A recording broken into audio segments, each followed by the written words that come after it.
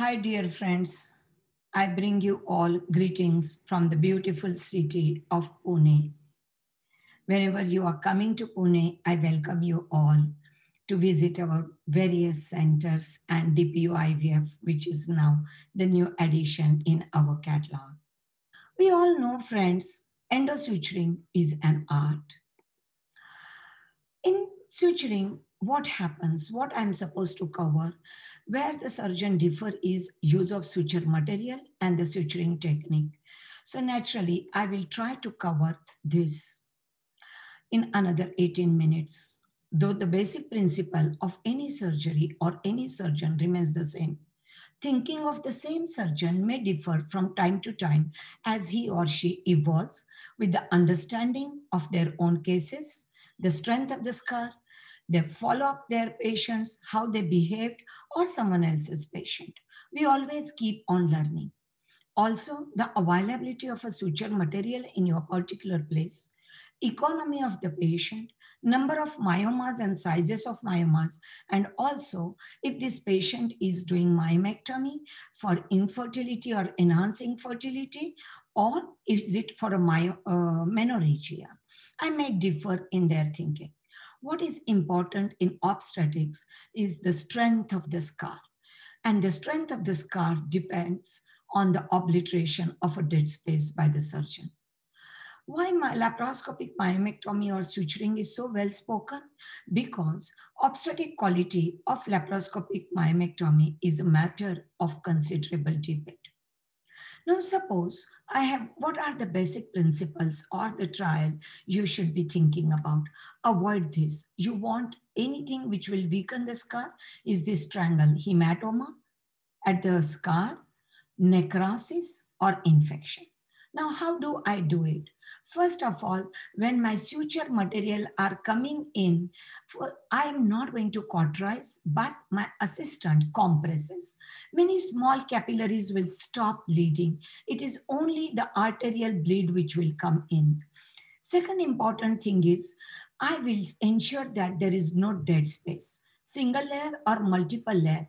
If there is no dead space, then what is going to happen is, if there is no dead space, what is going to happen is there will not be hematoma. Third important thing is I will never cauterize this base. Never cauterize the myoma bed. So there will not be necrosis and hence there will not be infection. So if I don't want to cauterize, they are bleeding, what should I do? Just improve your speed of closure. What we do after the removal of a baby, we don't cauterize the cut edges of the pregnant uterus, same is here. So let's talk about the suture material and the closure technique. Suture material, those who are doing for more than 2.5 decades now laparoscopy, they all have used Vicryl a lot. What was, it is not inferior quality suture material. Only thing is you need hand of an assistant to give a hold. That's it. How we do in the cesarean, the assistant has to keep on pulling or keeping a tension. Same way you need for a Vicryl third hand. Then came the bar, which is self-retaining, and then the V-lock, so you don't have to even put the lock. So all these are extremely good as long as you understand the principle of it. So I'm using for myoma, barb or a V-lock. I don't care how much it costs because I work in a different atmosphere or an institutional setup. May not be the case in a smaller setup, but if you can't use V-lock, doesn't mean you will do with any inferior. The advantages of it is self-retained. So I don't need I have a lot of fellows. They leave the hand. I don't have to keep on pulling the things. Second, it will cause a good obliteration of the dead space and hence there is no hematoma. I'll show you in the coming videos how I can simplify my suturing. Now this is a large myoma. It is intramural, compressing the cavity completely. So what is happening is, I know it is more of a longitudinal, not horizontal. So first thing is my scar of the myoma will not be so big because I know I don't need horizontal, I'm taking vertical.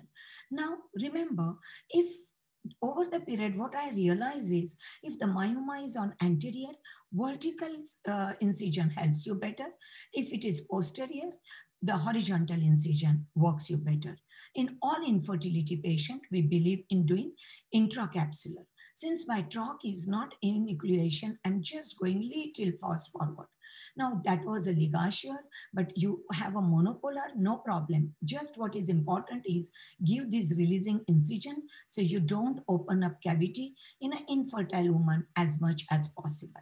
And then have a good assistant who knows how to give a good traction, and the vaginal person who gives a counter traction. Now, since it was a oblong, what is important is I'm not taking out this. This is complete out. Now, obliteration of this. Around 100, 200 cc fluid, I do pass still. And if there is no leakage from the vaginal end, then I'm little relaxed. But if you see, what is important is I'm taking 2 layers or 3 layers. There is no dead space. There are no bleeders. Whatever these capillaries, they will stop on its own.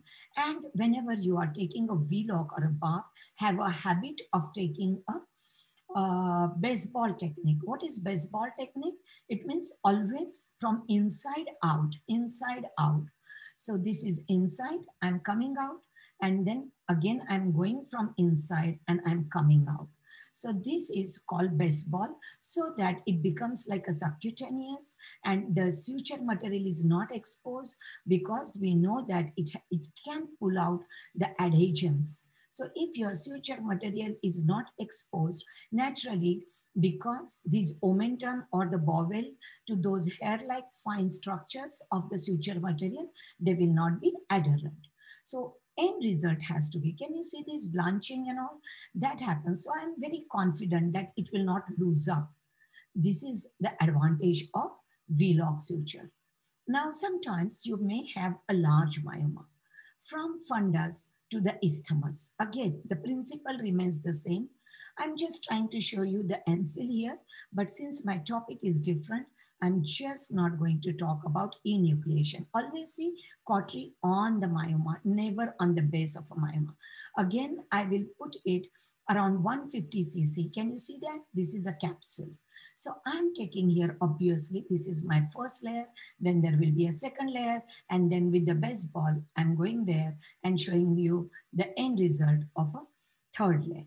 So single layer, double layer, triple layer, all depends upon the size of the myomas, what suture material you are using, whether the fertility for the patient is needed, and what your comfort zone is.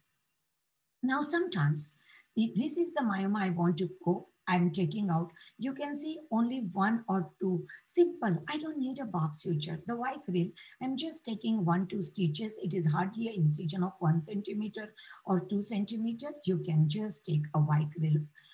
When to suture in cases of multiple myomas. So vasopressin, which I use for all my patients, the action of it remains only for 15 to 20 minutes. Now, these are the 3 myomas. Again, one important thing, though I know others are covering, I'm just telling you, don't open the cavity in a infertile woman.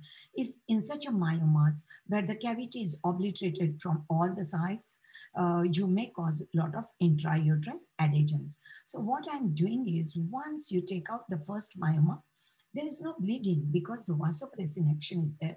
These are small size but deep into. You can see the amount of myometrium I have, but just pull it out. And you finish this case, and finish this myoma, and then you go to the next myoma. So next myoma, when I'm enucleating, again, similarly, I'm just confirming the vasopressin effect is there. Just take those and finish up the suturing of this before you go for the next. So this is how you should be doing myomas.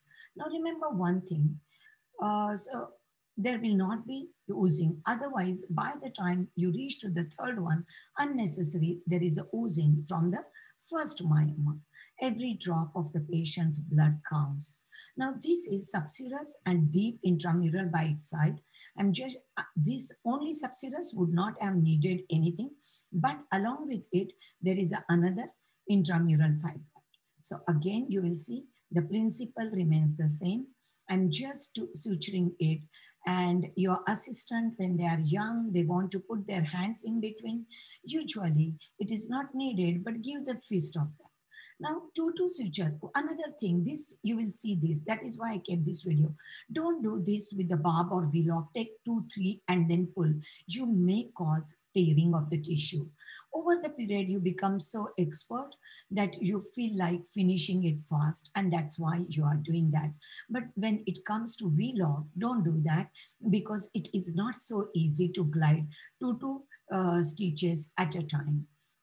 So similarly, this is a deep intramural and I'm going and the principle remains. While for these small myomas, I'm just cauterizing the base or a myolysis I will do.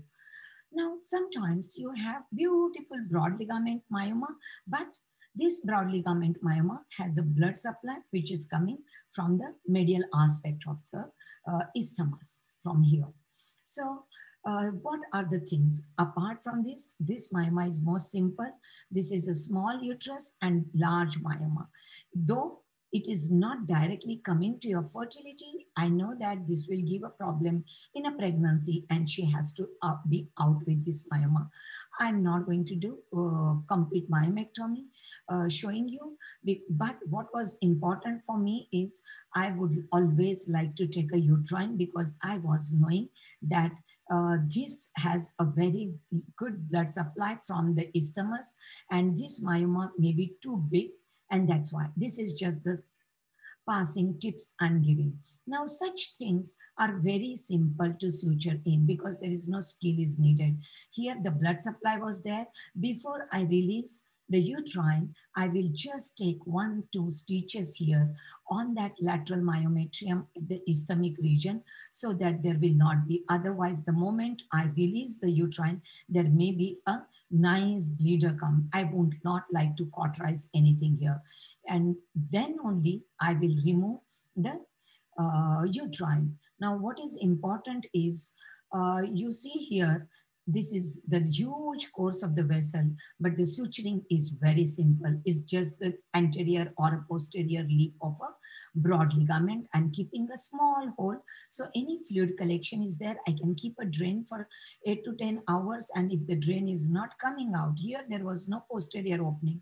So no suturing posteriorly, only to the anterior leap, which was such a simple job to do in such cases. Now, sometimes you have no choices than to take out many, but the suturing is very simple, one anterior wall and one posterior wall.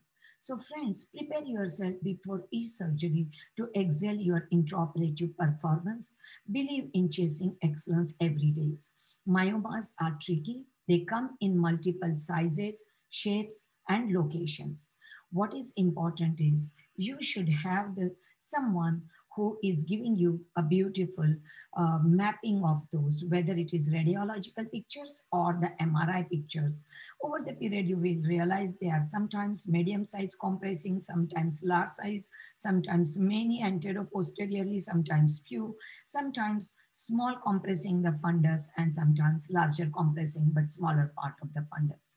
Sometimes they make the cavity so crooked that you have no choice than to take out one by one. I really feel over the period when you get such difficult cases, it adds on to your experience and skill.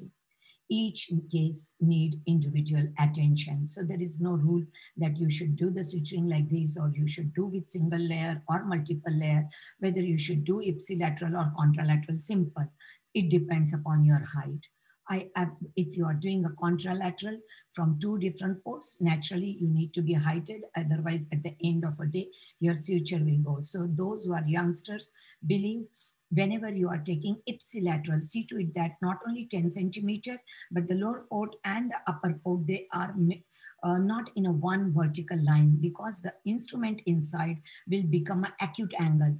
More obtuse the angle between the two needle holder, more easy it is for you to do the suturing technology. So each needs individual attention. But most important of all is some woman of myoma needs to be treated while others not. So because you are expert doesn't mean you should remove each and every myoma. You have to keep on thinking every day what is the innovative way I use it and I do it differently. So endoscopy has made every surgeon imaginative. Everyone has their own skill. What is important is don't complicate the simple case. Making the simple complicated is making the simple complicated is common. Making the complicated simple is the creativity. And whatever may said and done, suturing is a fantabulous. You just need 48 hours non-stop practice and you will realize that it comes automatically. You just have to click you and it comes. Endoscopy has given us opportunity to help our patient in best possible way. So friends, without learning suturing, you cannot do endoscopic surgery. Our patients come with many, many more myomas. What is important is the South African people, those who are managing them, they all know that they come with multiple myomas and large size myomas. And you need to give a time to such cases. Don't complicate by keeping 10 surgeries overhanging. Give sufficient time so that you can do your best for that particular case. Don't limit your challenges, challenge your limit. Each day, strive for never ending improvement. And don't stop when you are tired, stop when you are done.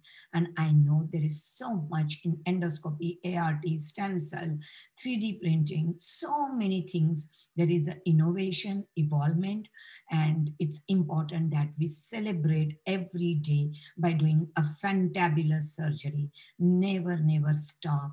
We don't grow when things are easy. Come out of your comfort zone. Change is constant, needed, and we grow when we get changes and challenges. Friends, to make endoscopy safe years after years, you need a passion, hard work, dedication, all goes together. All my expert friends, endoscopist, ART consultant, we are blessed this life, giving so much happiness and hopes to so many infertile or fertile couple. And I think no better place to live than in your operation theater with fantabulous fellows doing fantabulous work. Thank you so much for your patience hearing.